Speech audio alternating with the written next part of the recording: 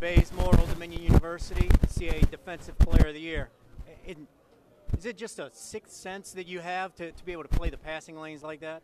My freshman year when I got here, man, that was like one of my biggest struggles, playing like pistols defense is what we call it, being away from the ball, standing between the ball, you and the man. I really struggled at that, like getting lost on cuts.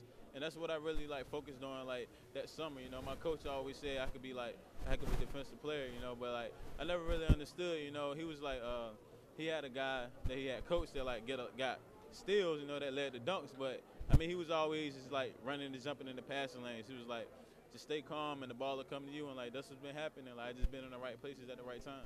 All right, so that you're trailing on the break and you swat away layups. I don't know how many times you did that this year. Is that your favorite defensive play? Oh yeah, no question, man.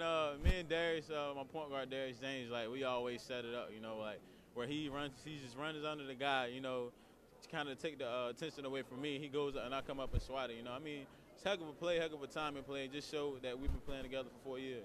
All right, so how hard is it for a player like you with all this natural ability to take so much defensive coaching from little old guys like Coach Taylor and Coach Corrigan? Man, that's the type of guy, man. I'm a country guy, so I grew up listening to like older guys, so I'm just like a sponge. I soak it all in, take everything he says. He's been coaching longer than I've been born, so it's not much arguing I can do, but I just like take heed to all the small details and just put them all together.